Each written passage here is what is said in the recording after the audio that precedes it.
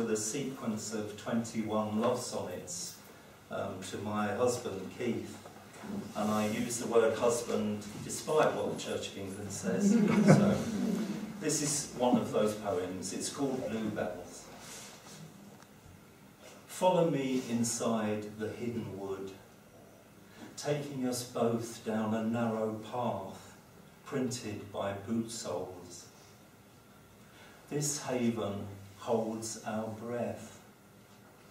Smoky pagodas cluster, a low mauve cloud where sun leaves shiver the hide of blue tigers moving through undergrowth.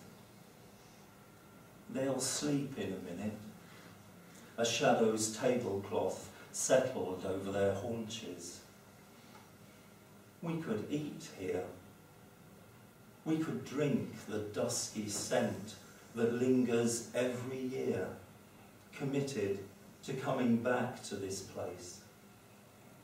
Thinking about commitment, people we miss and meet again, others we lack. I lean towards you, like a tree that's lent the way the wind blows, learning not to break.